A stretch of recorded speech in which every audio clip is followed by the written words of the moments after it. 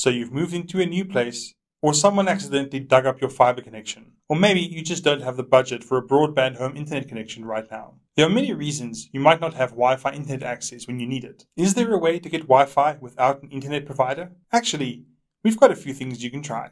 Use public Wi-Fi with a VPN. Depending on where in the world you live, there may be a lot of public Wi-Fi hotspots available around you. These are great options to access Wi-Fi without an internet provider of your own. Some people can even access them from inside their homes. These hotspots may belong to businesses, such as restaurants or coffee shops. Some are actually provided by the government in some countries. There are also networks of private Wi-Fi hotspots that offer premium prepaid internet access that's much cheaper than using mobile data. These Wi-Fi hotspots can be very convenient when you're in need of affordable data, but never use them without installing a reputable VPN on your computer or mobile device. Remember, everyone else on the Wi-Fi network with you can see your device or computer and potentially access it. Using your phone or tablet as a Wi-Fi hotspot. Most smartphones and cellular tablets these days have the ability to act as a mobile Wi-Fi hotspot. This feature shares your mobile data plan with any devices connected to the same Wi-Fi hotspot. Just remember that you're using data from your mobile plan to feed all the connected devices. If you have cheap data or an unlimited plan, great. If you have a small data cap or pay a lot for your data, this option might not be right for you. While it's not that common anymore, some mobile data providers don't allow you to tether your device, or they charge a different rate for data when tethered. Double check your plan's policy just to be on the safe side.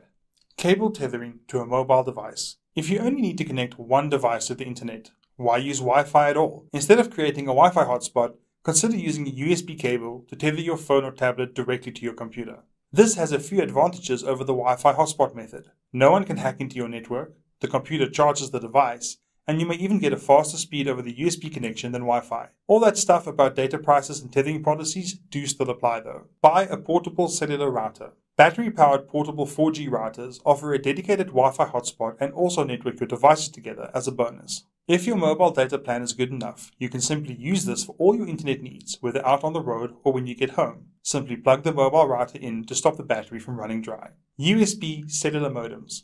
An alternative to the portable cellular router is the USB cellular modem. Plugging these into a laptop or desktop computer connects them directly to a mobile data connection, along with the SIM card you install, of course. These modems are generally cheaper than a portable router, since they lack all the router hardware and battery technology. Some laptops can also act as Wi-Fi hotspots themselves, which gives you the option of sharing your data connection from the USB modem with other devices. We hope you found the right solution to get Wi-Fi without an internet provider of your own, but in the long run, it's usually better to get that fixed home broadband connection. Although, as mobile internet costs come down and performance improves, we all might be walking around with mobile routers in our pockets one of these days. See you next time.